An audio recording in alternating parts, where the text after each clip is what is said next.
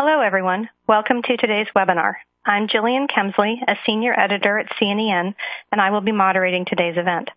This webinar is titled Charge It, Electrophoretic Mobility is a Tool for Characterizing Nanoparticle Stability. It is sponsored by Wyatt Technology. CNEN works with sponsors to identify topics of interest and value to CNEN's audience and consistent with CNEN's mission to provide news and analysis of the chemistry enterprise in a timely, accurate, and balanced fashion. During the webinar, you can adjust the size of the slides on your screen by grabbing the lower right corner with your mouse. If you need technical assistance, please look at the Help widget at the bottom of the screen or type your query into the Q&A box. If you are disconnected during the webcast, please log in again according to the instructions you received earlier. You are encouraged to contribute to the success of this webinar by asking questions at any time during the presentation through the Q&A box on your screen. The questions will be answered at the end of the presentation. As your moderator, I will pose as many as time permits. Please note that CNEN does not endorse any company, products, or services that may be mentioned in the webinars. Each webinar will be archived at CNEN online after the live webcast. Today's presentation is sponsored by Wyatt Technology.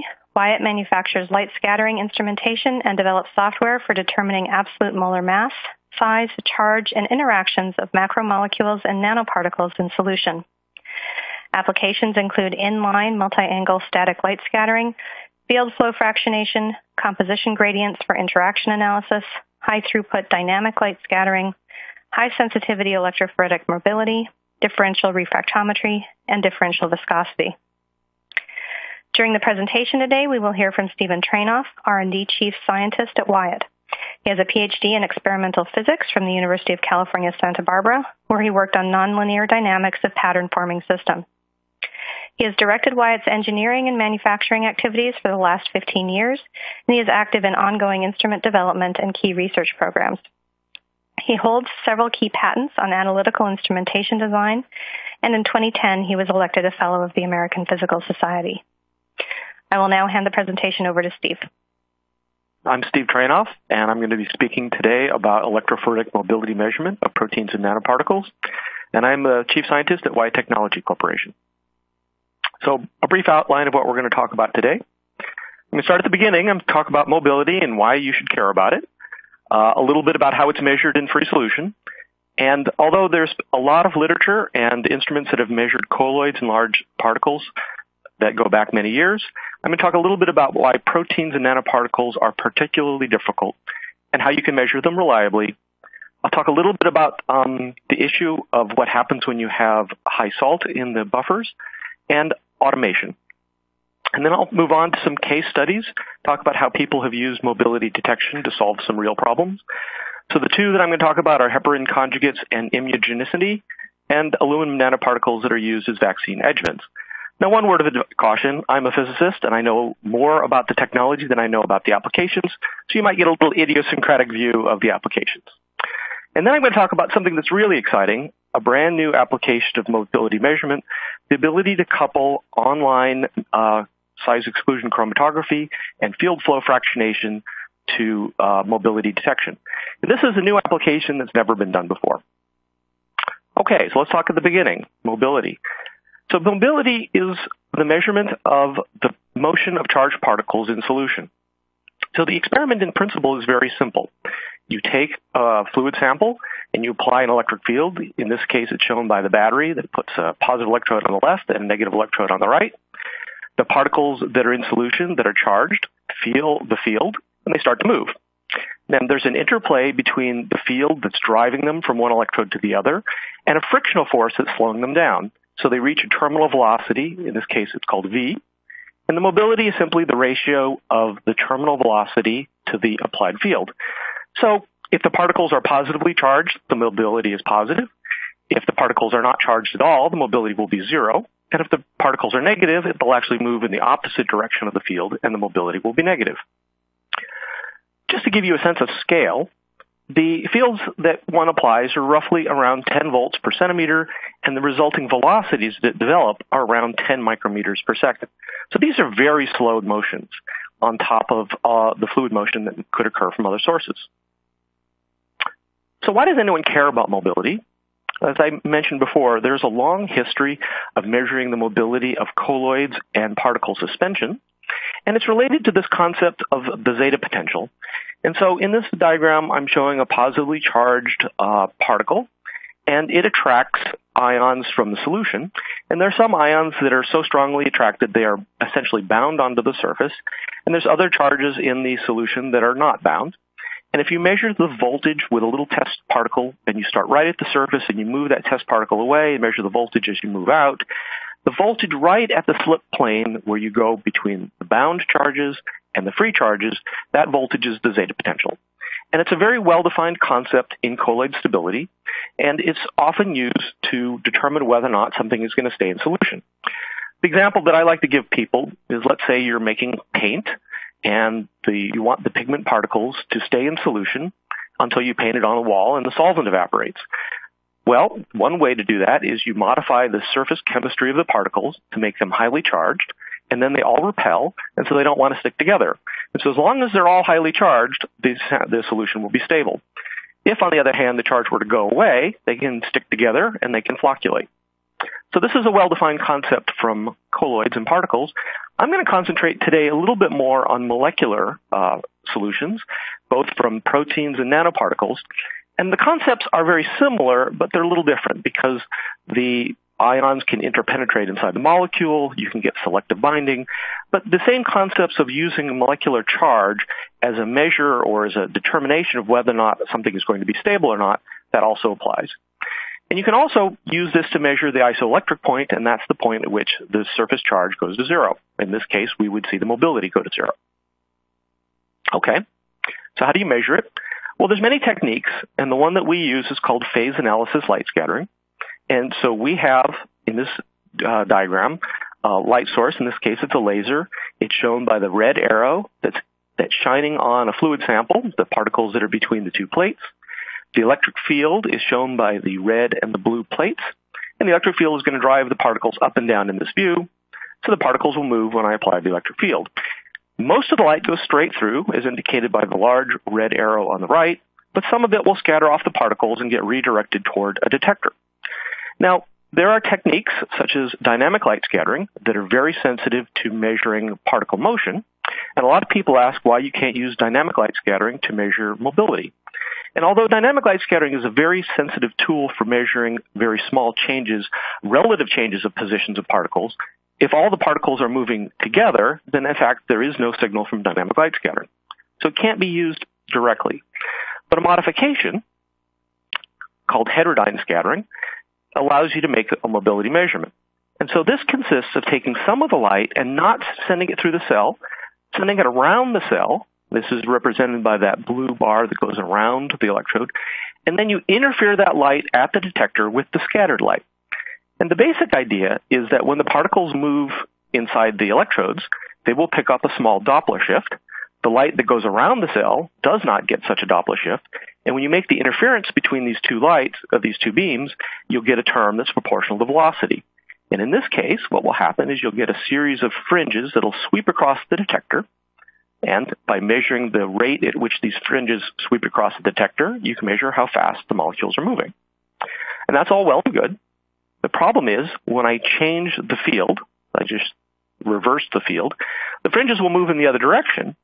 But if I have a detector that's just looking at one location in space, I just see a sine wave with a given frequency, and I get exactly the same frequency if the particles are moving upwards as I get when they're moving downwards. So this technique, as I've drawn it, doesn't allow you to determine the sign, whether or not it's positive or negative. Fortunately, that's easily solved. You use a technique where you modulate the local oscillator. And what I mean by that is when there's no motion of the particles that we're studying, because we've modulated the local oscillator, we're going to get fringes that sweep rapidly across the detector. And now, when they move up, the frequency will slow down, and when they move down, it'll speed up. But now I can tell the difference between a little bit faster and a little bit slower, and I can disambiguate the up versus down problem. And that's the basic idea between phase analysis light scattering. And the nice thing about it is it's non-invasive. We're measuring the molecules in free solution. Now, of course, there are electrodes that are applying the field, but the probe is optical, and so we're not changing the sample from the measurement. So like I said, there's a long history going back many years of people measuring particles in suspension, both colloids and other particles. It gets a little bit more challenging when you try to look at proteins and nanoparticles. Let me give you an idea. Well, the first problem is they're much smaller, and so they don't scatter a lot of light. And that's not a huge impediment because the light sources that we have now are quite bright and you can collect the light. The bigger problem is that electrophoresis is not the only thing that's going on. There is, in addition to electrophoresis, there's diffusion. Now, the diffusion means that the particles are undergoing a random walk, and on top of that random walk, there is some net migration up or down. Now, the reason we can differentiate between these two effects is the diffusion averages to zero, whereas the migration does not. It goes up when the field is up, or perhaps the other direction, but it switches with the field. So I can make a measurement, and by oscillating the field both positive and negative, I can determine which component of the motion is changing with the field and what component is not. So the diffusion I can average away. But even so, historical instruments that were designed for measuring colloids typically had problems getting below about 5 nanometers in size. Now, that's quite small, but they went from maybe 5 nanometers up to tens of micrometers. But when they got on the low end, they needed very high concentrations, and they started running into problems. Okay, let me highlight what I'm talking about. So here is an example of big particles, either milk or paint. And I have on the vertical axis the average position of all the particles, and I have on the horizontal axis time. The beginning of it is when I have the field going up, and the second half is when I have the field going down. And you can see, because they're highly charged, there's mostly electrophoretic migration with a little bit of diffusion on top of it. If I look at multiple particles, they all pretty much do the same thing. But the key point is when the particles are large, most of the motion is due to electrophoresis, with diffusion being a small modification on top of that. When you look at nanoparticles and molecules, the situation changes. It inverts. So now we're dominated by diffusion, and we have a small net migration on top of that. So now if I look at multiple realizations, they all have that underlying motion, but it's obscured by diffusion. Now, if I were to average long enough or make many measurements, I would recover the underlying motion that's shown by this black triangle, which moves with the field. But the fundamental problem, even if you have enough light, is diffusion is dominant over the mobility. Okay, so what have people done in the past? Well, one thing that they've tried doing is they've said, okay, just crank the concentration. That helps a lot when you have a weak signal. You can get more signal, but it doesn't really help with the diffusion problem. So another thing people have tried is if you increase the voltage, that makes them move more rapidly. And to that end, some people have used very high voltages, 50 to 100 volts. And as long as the electrodes are far away from where you're making your measurement, that works okay, but you have a problem, which is you start electrolyzing the solvent, and you evolve bubbles on the electrodes. If the electrodes are far away, you might say that's okay, but in fact, you still generate convection currents that can move the sample around, so bubbles are a problem. If you're trying to minimize the volume of sample that you're measuring, so you have a very small cell and you put the electrodes near where you're making your measurement, then those bubbles are going to be right in the middle of your measurement volume, and that's another problem. The other problem is, of course, you can damage your sample. You can literally burn the sample onto the electrodes, and then with the electrodes being coated, you don't even get the field in the solution. So that's not a good solution. A better way is to integrate for a long time. As I mentioned, the diffusion integrates to zero. If I wait for a very long time, eventually the diffusion will disappear and I'll be left with just the net migration. But even when you do that, you're slowly degrading the samples. So you can only integrate for so long. So the key observation is there's a great benefit for trying to make measurements rapidly with low fields. So I believe there's a better way. So this is what we've come up with. And this is an implementation of the PALS concept. It is an interferometer where there's light that comes in from the left. It travels along the bottom of this diagram through a series of lenses. It goes to the cell, which is in the bottom middle of the diagram. The light then gets collected by a lens, and then there is a mirror that reflects it upwards, and then it goes on to a beam splitter onto a detector. If you go back to the laser on the lower left, you'll see some of the light is split by a beam splitter. It's heads up. We have our modulator. That's a piezo that moves up and down, that makes the fringes sweep, and then it gets expanded, and then it's recombined at the beam splitter onto an array detector. Now, the key point is that by doing this in free space, every point on that array, every element on the array is like a separate independent measurement. And since we did a very, what I'd like to think is a good job of collecting the scattered light, we can do 31 simultaneous channels in parallel. So it's like integrating for 31 times as long or having 31 instruments measuring the same sample at the same time. So that gives you a parallelism that allows you to beat down the diffusion and uncover the underlying mobility measurement. So this is the key point, is by using an array of inexpensive photodiodes, we can have a large number of them. And also, the other nice thing about them is they have a very wide dynamic range so that we don't have to worry about going off scale. And you'll also notice in the middle of this diagram, there's a little label called DLS.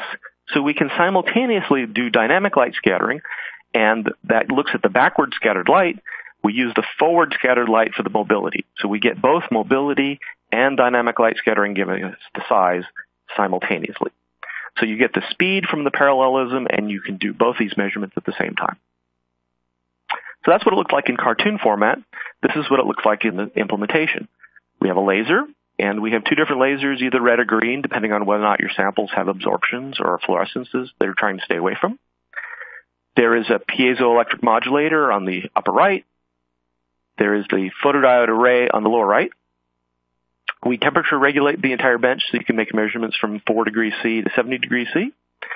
We have a removable flow cell, and what I mean by a flow cell is a cell that can be taken out and treated like a cuvette and filled and put in the instrument, or you can flow the sample through capillaries. And we have the backscattered dynamic light scatter. Let's talk about what it doesn't have.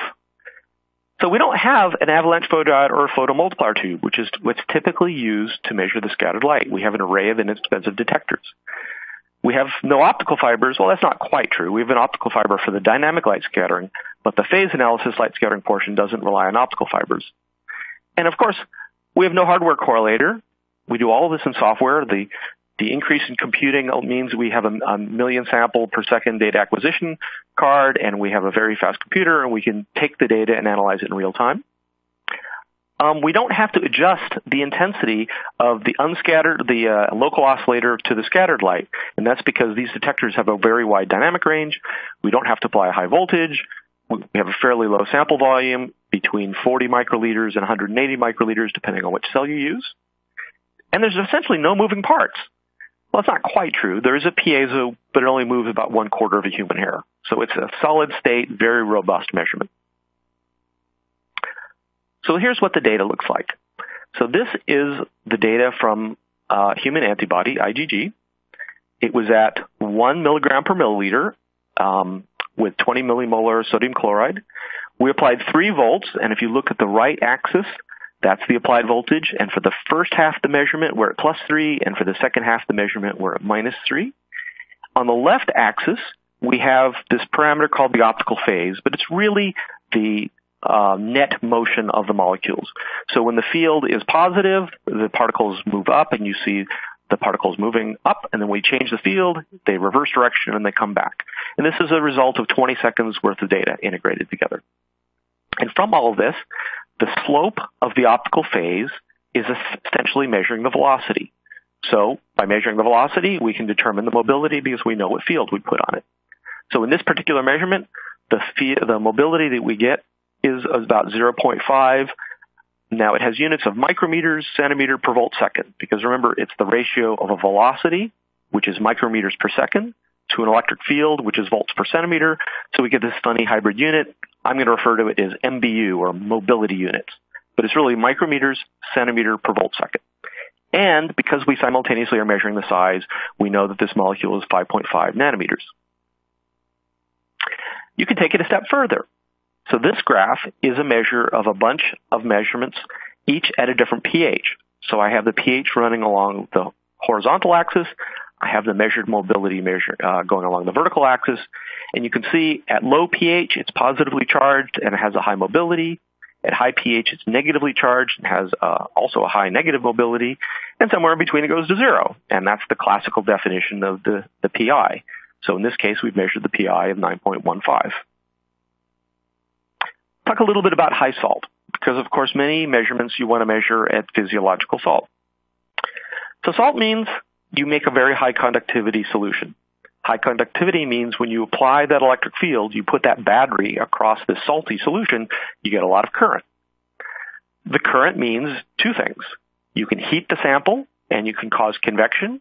And I showed this schematically here as heating from the bottom and cooling from the top, causing the fluid to move independent of the mobility measurement that we're trying to make, the electrophoresis. You can get free convection of the buoyancy-driven flows. And what's worse is changing the field heats in both directions, so that doesn't go away by changing the field. And also, of course, you get a lot more bubbles when you have more current. The volume of bubbles evolved depends on the current times time. And practically what this means is for about 3 volts applied to the fluid sample, you have problems above about 75 millimolars of sodium chloride. Now, physiological solutions are 150 millimolar. So it's about half of physiological you start running into bubbles. So the state of the art in 1930, when Arne Tisilius did the very first mobility measurements or measurements of electrophoresis of proteins, looked something like this. He had a cell, as shown on the lower right, and this is from his 1930 paper. I should point out he won the Nobel Prize for this work. It had a large reservoir on the left where you put solvent, a large reservoir on the right where you put the solvent. You put your protein or your particles in the little U right at the bottom, and he applied a big voltage. And they got net migration and separation of the proteins into bands. Now, this worked because the electrodes were very far away, and so even though he was electrolyzing the electrodes, those bubbles were not interfering with the measurement, but he had problems with convection, and he had to put the entire instrument in a temperature-controlled bath at 4 degrees C to try to make the thermal expansion go to zero.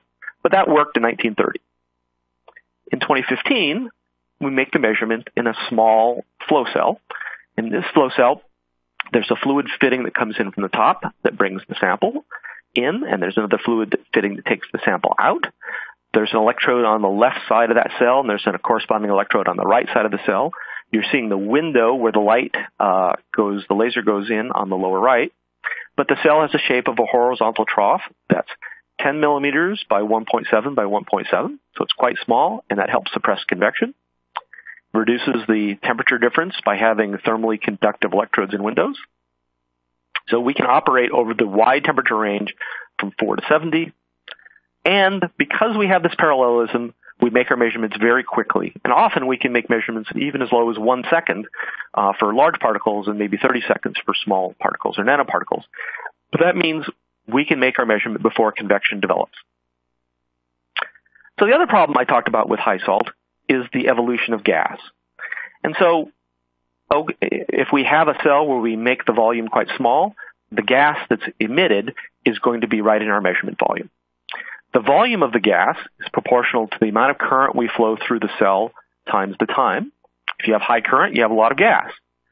So is there anything you can do about it? Well, the answer is yes. I'm going to appeal to William Henry. Now, you might wonder who William Henry is, so I'll remind you. He formulated Henry's law in 1803, and he pointed out that when you pressurize a fluid solution, you can force gas into solution. And this is why when you get a soda can, the carbon dioxide is in solution, but when you pull the tab and you reduce the pressure, it comes out of solution in the form of bubbles. But we're going to invert that. We're going to pressurize the solution to force the gas that's evolved on the electrodes to stay in solution. So we're not going to get bubbles. And it's even nicer than that, is that if you inject a sample and you have a little microbubble that's gotten injected with it, as soon as you pressurize, that microbubble gets crushed out. And what I mean by pressure, we're going to use roughly 30 bar. So a bubble will shrink by a factor of 30 from atmospheric to a pressure of 30 bar. This allows you to make measurements with higher fields without fear of bubbles being formed. The way we do this is we apply, there's several ways of doing it, but the one is this technique where we take a pressurized gas cylinder. We have a little accessory that has 5 ports. You eject the sample in. It goes into the cell. You valve off the cell, you pressurize the 30 bar, you make your measurement, and then when you're done, you do pressurize and flush the sample out, and you can go to the next sample. And this is automated, so you can do this continuously, one sample after another. One question I get a lot is, well, does pressurizing the sample change the mobility? And the short answer is no. The pressures that we're applying, about 30 bar, are not enough to change the mobility. There is work, for example, with proteins where people have looked at unfolding transitions at thousands of bar, but at 30 bar, there's basically no change. And so the point of this view graph is to demonstrate that. We took a polystyrene latex sphere. We measured it 5 times at each pressure, and the horizontal axis is the applied pressure. And you can see you can basically get the same mobility at all applied pressures. So even though we're pressurizing the cell, we're not changing the samples that were measured. And that's because 30 bar is not a high pressure in terms of making structural changes to the molecules. So this is what it looks like in practice. So this is a measurement of Pierce BSA, and this is at physiological saline of 150 millimolar sodium chloride. And in this case, we pressurized 18 bar. We got a beautiful mobility measurement of minus 1.28 MBUs and a size of 3.8 nanometers. You can go to even higher conductivity. This was a conductivity of 17 millisiemens per centimeter, and you still get good data. So let me talk now a little bit about automation. Making mobility measurements is great, but if you have to do it one at a time, or if you have to clean a cell between every sample, it can be quite tedious. And so one thing that we've worked really hard on is how to make measurements of tens or hundreds of samples. And so here is the way an automation setup looks like. We have a chromatography pump, a standard autosampler. Since we have a flow cell, we can inject the sample into the cell, and we can have a back pressure regulator or an impedance on the exit of the cell to help pressurize it while we're flowing. But we're going to use a standard chromatography system without any columns to just inject the sample. And because we have this ability to have a flow cell, we can flow in from the front panel. So you flow in. You need a fairly large amount of sample because you want to completely fill the cell and actually overfill the cell several times to make certain you have a good plateau. So you need about 350, 500 microliters or so in order to do that. At the end of each injection, we stop the flow and we make our measurement. And the reason we stop the flow is because we want to make certain that the only motion is from electrophoretic migration. So here's an example of how that works. I call this Goldilocks and the 3 little proteins. So what I have here is a measurement of 3 proteins. We have lysozyme, BSA, and IgG near its isoelectric point. And the protocol is the following. We flush solvent in to make certain that we've washed the sample out. We inject the sample. We wait for the cell to fill. We stop the flow. We pressurize. And we make our measurement. And then we have on the horizontal axis the measured size. And on the vertical axis, we have the measured mobility in MBU. And you can see that you get 3 isolated regions because the lysozyme is positively charged and small, the BSA is negatively charged and intermediate, and the IgG is relatively large. 5 nanometers is relatively large. And in this case, it was near its isoelectric point, so it was effectively 0. And then we repeated. So we did this more than once. And you can see in 2 runs, they show no evidence of carryover. So you can do this as much as you want. So we have the ability to use a standard autosampler to make automated unattended measurements. So let me talk a little bit about applications. So here's an application that one of our customers wanted us to demonstrate.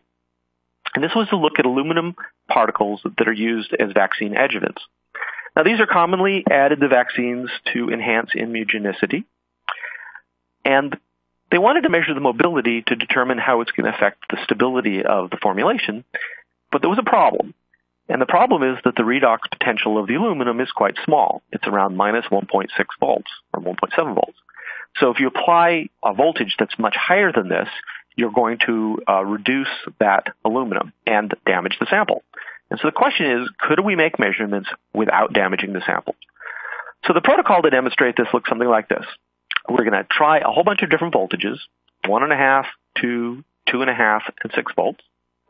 For each sample, or each iteration, we're going to inject a fresh sample, make a series of measurements, and the series of measurements were 5 measurements, each of which were 5 seconds long. wait a minute, make another 5 measurements of 5 seconds, wait a minute, make another 5 measurements of 5 seconds, and then change the voltage and do it over again. And this is what we got.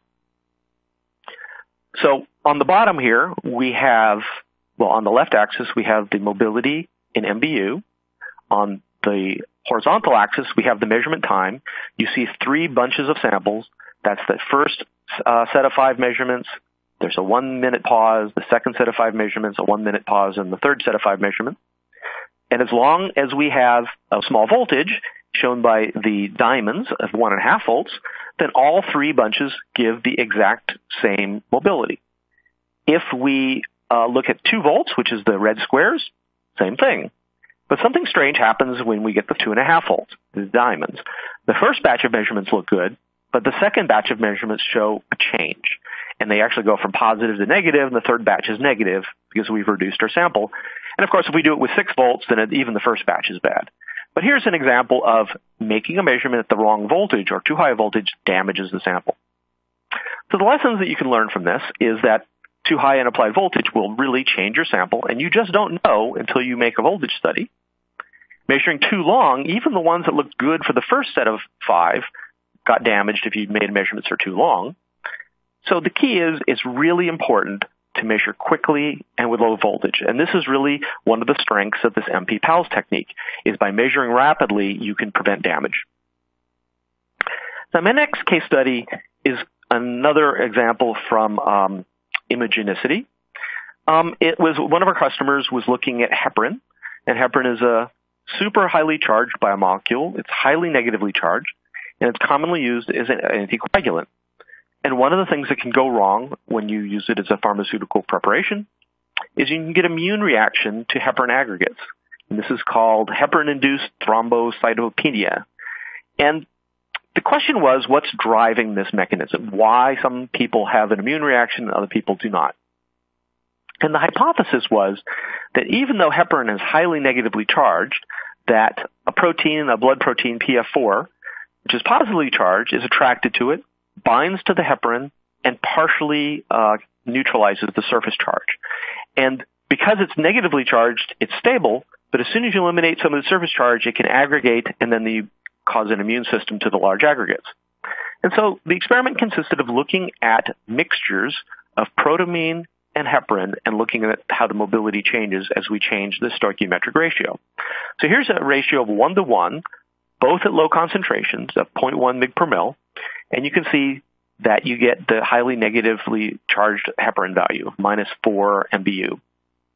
If you reduce the amount of heparin in this mixture, so you have more of the protamine, it switches to positively charged, and you'll notice the V graph is now going up. Well, if at one mixture it's positive and another mixture is negative, at some point it's 0. And so here is an example of measuring the mobility of these samples as a function of the heparin fraction. So on the horizontal axis, on the right is pure heparin. On the left is 0 heparin. When we have on the lower right, we have the pure heparin values or nearly pure values. We have strong negative charge. And on the left, they're positively charged. And of course, as advertised, somewhere in the middle, we get 0 net charge at about a stoichiometry of 2:1. And at this point, the stabilization that you get from being charged goes away. And now they can aggregate, and this aggregate can induce an immune reaction. Now, for the purposes of the talk, I've been stressing you have to stop flow. And the conventional wisdom is that if you don't stop flow, the motion through the cell is going to completely dominate the tiny motion that's generated as a result of the electric field. But we started wondering, well, what happens if we don't stop flow? The conventional wisdom is this is a really bad idea because the motions we're getting are micrometers per second, and the flow through the cell can be 100 times that. But the key point is if you look at the flow through the cell, as shown by this red arrow that goes from front to back, the fluid comes in through one of the fluid fittings on the top, it goes through the optical channel, and then out the second fluid fitting. That flow is perpendicular to the electric field. The electric field is shown in blue. And the MP-PALS only measures the component of the velocity along the electric field. So because they're perpendicular, in theory, it doesn't see the flow through the cell. Now, of course, you're never perfectly perpendicular, but we do our best to try to make them so.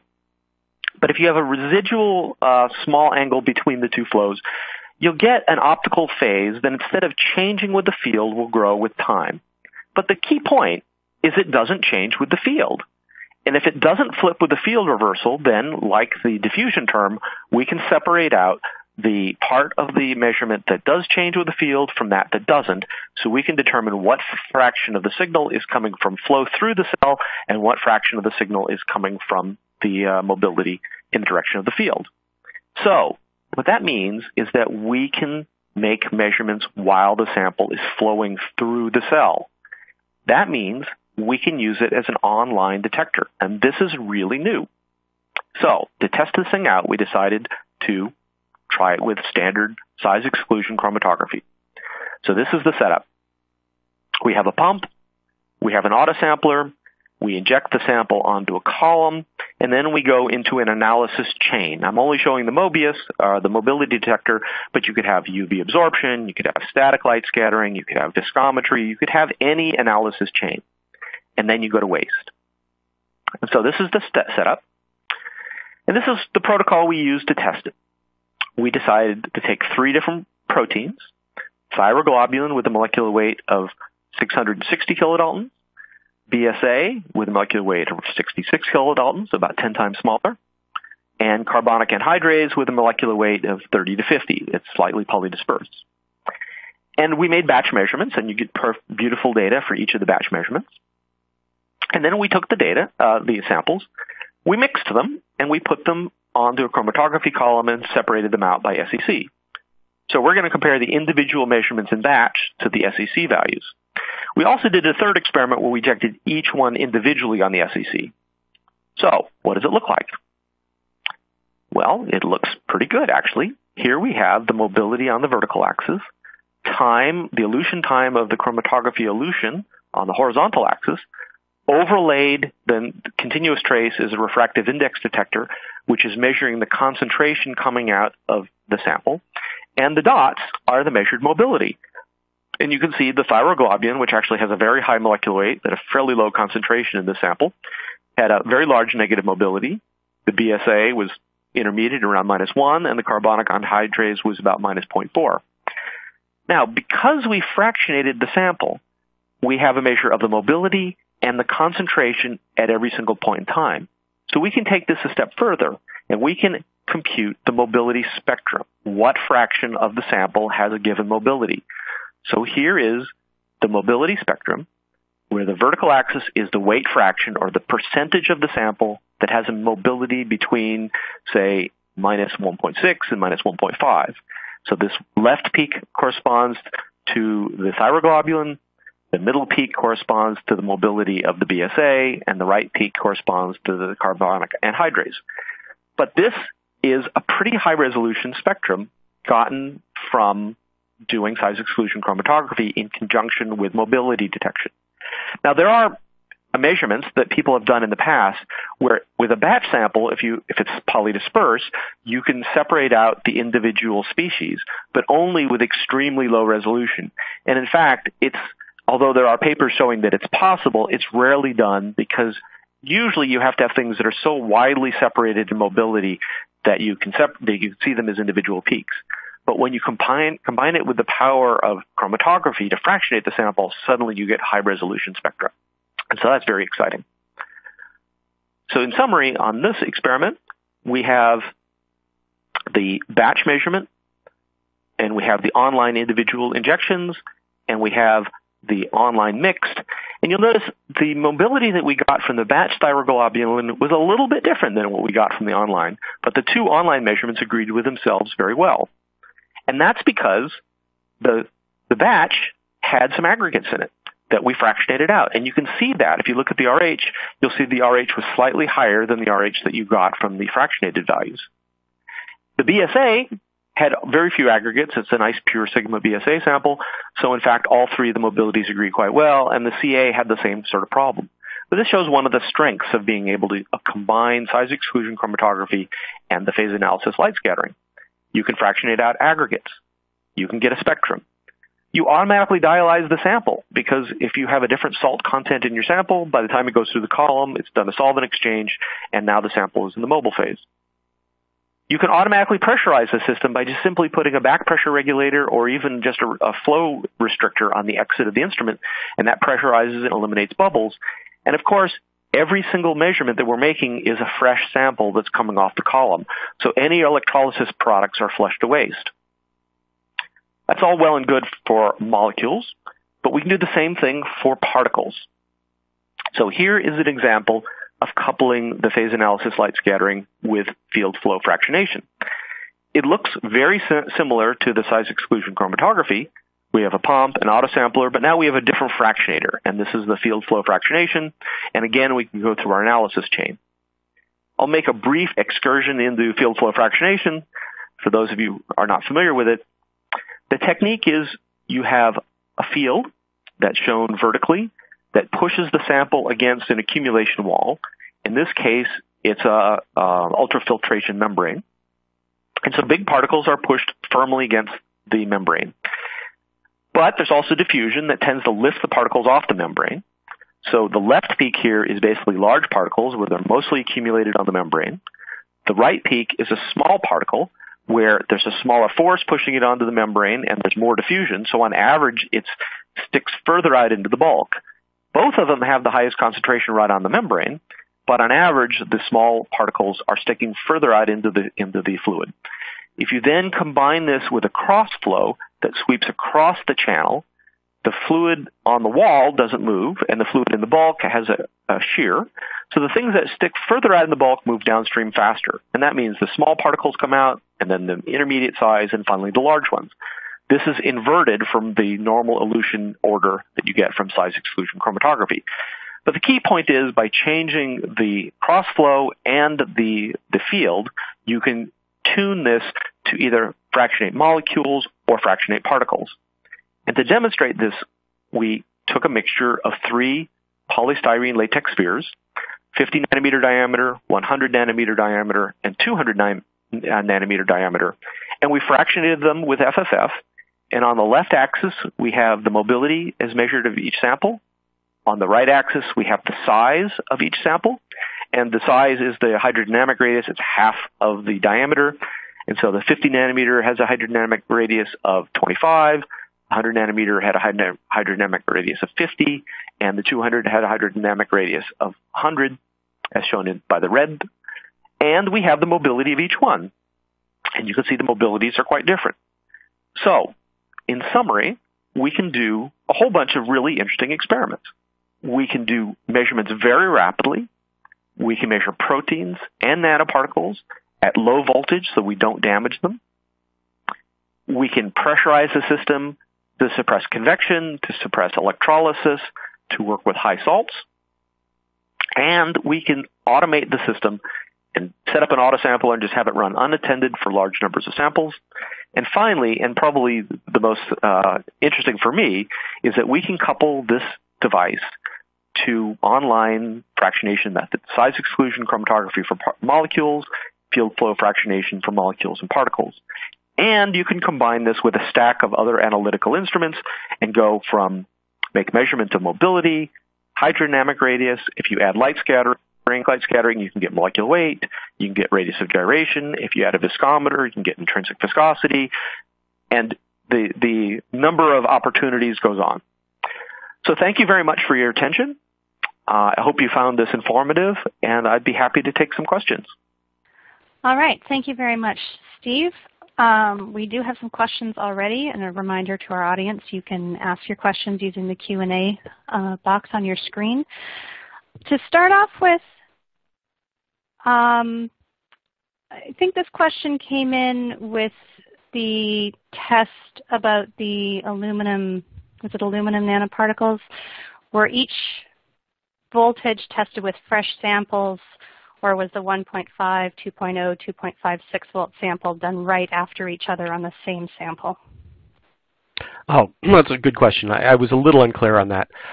So the way the protocol worked is the sample was injected in the cell, and then the first batch of measurements was made, and then the pause, the second batch of measurements were made, and then another pause, but all of the measurements with a given voltage were with the same sample.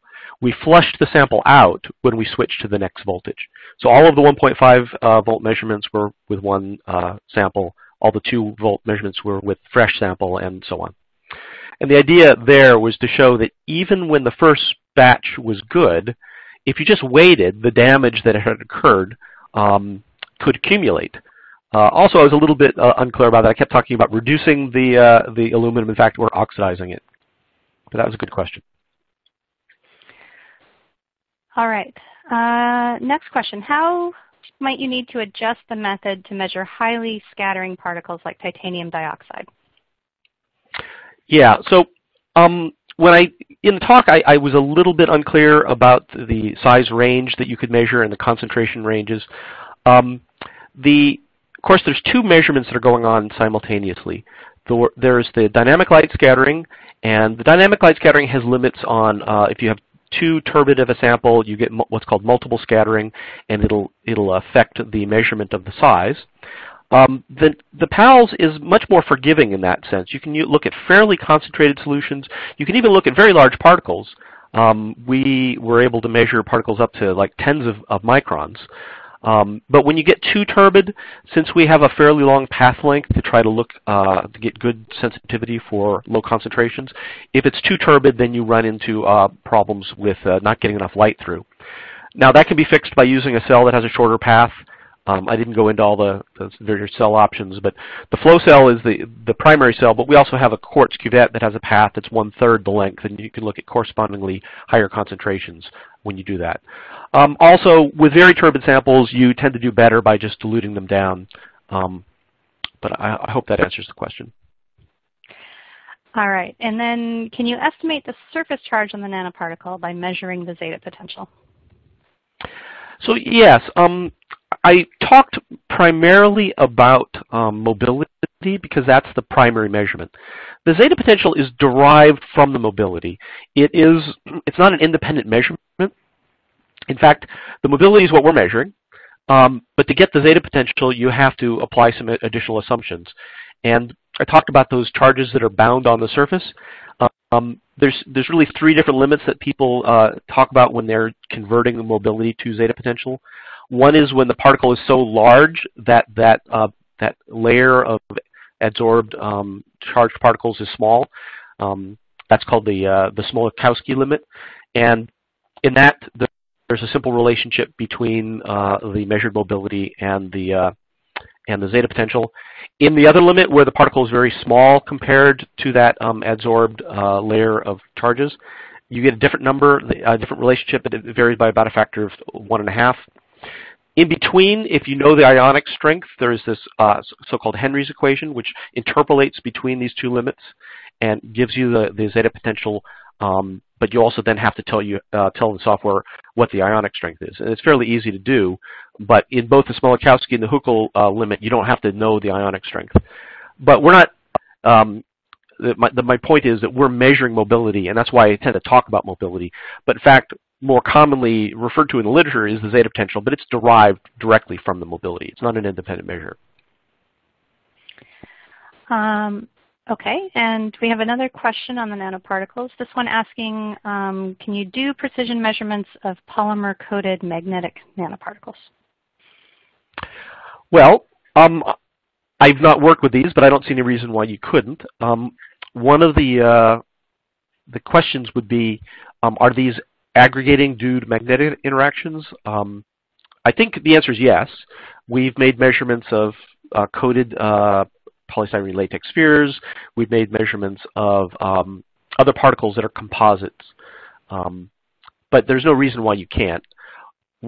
A nice thing about the materials was we tried to make all the flow path out of inert materials, so the only wetted materials are PEEK, platinum for the electrodes, CalRes for the seals, and fused silica for the windows.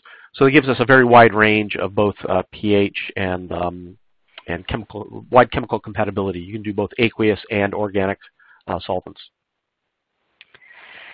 And a protein question. Can you measure the mobility of fluorescently labeled proteins? Yeah, that's a good one. So the answer is yes. but there's a challenge. And the challenge is, I talked early on about two different wavelengths, a green and a red. The green is at 532 nanometers, and if they're fluorescently tagged, you'll often excite strong fluorescence. And that will mess up the dynamic light scattering because you'll get this very large baseline that doesn't have to do with relative motion. The reason we have two different wavelengths is so that you can, for strongly fluorescent particles, you can use a red where you don't excite the fluorescence. You can also use fluorescence blocking filters. We've done that as well. So the answer is yes, you can make measurements, but there's some subtleties involved in getting the best quality data. And that's why we wanted to have different wavelengths, and because we also know that not just fluorescence, you run into similar problems with absorption. And we have a couple questions regarding media. How about measurement of electrophoretic mobility in apolar media? Yeah, so I sort of touched on that briefly. Most people do measurements in aqueous, but you can also make measurements of mobility in organics. So we've done measurements in toluene and in alcohol. You use much higher fields because they're basically a dielectric and they're screening a lot of the applied field. So the typical voltages that you would apply for an aqueous is maybe 2 to 5 volts. You saw from that study of the different aluminum particles. When you go to organics, you want to use much higher voltages, and the instrument will go all the way up to 100 volts. The thing you have to be careful about is if you get a little bit of adsorbed moisture, then you can electrolyze the solvent and produce bubbles. If it's very dry, then you don't have that problem. You can go for the very high voltages. But the short answer is yes. The mobilities tend to be a lot smaller, but you can make measurements in organic solvents as well. All right. And can you use the technique for nanoemulsions containing acid? So yes, like I said, we tried to make the materials that are wetted have a wide range of chemical compatibility. It's quite a challenge to make an instrument where you don't know exactly what range of solvents people are going to use, but by limiting the wetted materials, I forgot to mention there's one other wetted material. There's titanium, but it's oxidized titanium. But the chemical compatibility is quite wide, so there's no problem with looking at strong acids or strong bases. I think at some point strongly reducing media like amines could be a problem. Okay, we've got a couple questions here that are somewhat related. One person asking about what approximate volume you need for automated mobility measurements, and also someone asking about minimum sample concentration. Okay, so in the experiment that we used the autosampler to inject, we tended to be very conservative. We wanted to overfill the cell. The cell has the flow cell has a volume, internal volume of 180 microliters, which is fairly large for most analytical instruments. In order to make certain that you've filled the cell and gotten a nice plateau, we typically went 300 to 500 microliters, which is a fair bit. That could be reduced if you're willing to push the limits, but we were being very conservative. In terms of concentration, the dynamic light scattering and the PALS measurements have different limits in terms of concentrations and sizes. The rule of thumb is because the small molecules and nanoparticles scatter much less light, when you go to small, low molecular weight, you need higher concentrations. So we have measured, I'll talk a little bit about the size limits. For the dynamic light scattering, we can go from RH of about 0.2 nanometers up to well above a micrometer. And for the PALS, we can go from about 1 nanometer up to tens of micrometers. And again, at the low concentrations, you have to, or the low molecular weight end, you have to go to higher concentrations. But for example, one of our QC tests is we put lysozyme in as a check standard, and that's got a molecular weight of 14.4 kilodaltons, and we can measure that at 1 mg per mil. And we can measure it below that, but we guarantee that each instrument can measure it at that concentration. And of course, as the particles get bigger, then you need less and less concentration. Okay, we also have someone asking about opaque samples like inks. Would those need to be diluted? Yes. So in that case, it depends on if it's opaque at the laser wavelengths that we're using. but very likely you would have to dilute it, the samples. You run into this problem with turbidity. If you don't get any light through, the PALS uses the forward scattered light in order to make the measurement. And if it's very opaque, you might not get very much light through it. And for most people, diluting is not a problem. Concentrating is more of a problem. But if it was really quite turbid or quite strongly absorbing, there could be a problem there. But for most people, diluting is not a problem. And also on the sample end, what about viscosity? Are there limits to how viscous a sample can be? So yes, there is. We did a test where we wanted to measure for very high concentrations for a customer who was looking at pharmaceutical formulations, and they wanted to know, could we measure at hundreds of mg per mil? And so we had I think it was an antibody drug where we were measuring all the way from 0.1 mg per mil all the way up to 20 mg per mil, and at that end it gets quite viscous. One of the parameters that goes into the analysis is the solvent viscosity. So in principle, there's no reason why you can't look at very viscous samples, but in practice, the mobility goes down when you have very viscous samples, because remember, it's an interplay of the driving field and the frictional force that slows them down. If you have a very viscous sample, the friction force gets quite large and the mobility gets smaller and smaller. So yes, you can do it in principle, but in practice, if you get to many more than say 5 or 10 centipoise, then the mobility is going to get quite small, and it'll get more challenging to measure it.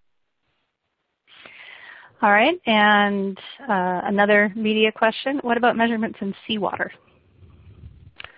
Okay, so that's a highly salty solution. That's the pressurization I was talking about. So yes, you can make measurements in highly salty solutions. I didn't show one of the examples where we had the ionic strength was at 56 millisiemens per centimeter. So the short answer is yes, but you have to pressurize if you want to not evolve gas. All right, we've got time for a couple more questions, and then we'll need to wrap up. One person would like to know, is there a single instrument that gives both hydrodynamic radius and PI? Okay, so this instrument, to get PI, you have to prepare a series of different pHs and then measure the mobility as a function of pH. And you can do that by coupling it to an autosampler that generates the different, an autosampler so that you can inject different pHs, and then you make the measurement of the mobility as a function of pH and find where the mobility goes to 0. And so this instrument, when you couple it to an autosampler and you have a range of samples, will give you both RH and PI. All right, and our last question, is there an effect of particle shape on the conducted measurements and results? For example, would there be a difference between gold spheres and other shapes? So, okay, I didn't talk about metal nanoparticles, although that is a big application for this instrument. What we get is an ensemble average of all of the orientations of all of the particles. So if they're non-spherical, then you're going to get an average of all the different orientations that the particles may take. The big problem with, say, gold nanoparticles is that they have strong absorptions. And they're one of the reasons I was talking about earlier of going to different wavelengths. We had an example of a gold nanoparticle that a customer measured where at 532 nanometers, they were getting very strong absorption. When they went to the red 640 nanometers, then the absorption went away, and they got accurate results. But we don't see any shape dependence because it's a batch measurement, and you're basically averaging over all of the orientations. All right, well, that is all the time we have for today. Thank you again, Steve, for your presentation. Thank you, participants, for being a great audience. Be sure to check CNN or CNN Online for information on the next edition of CNN webinars. Thank you, On24, for technology and production services. And thank you, Wyatt Technology, for the sponsorship that made this interactive webcast possible. For CNN webinars, I'm Jillian Kemsley. Goodbye.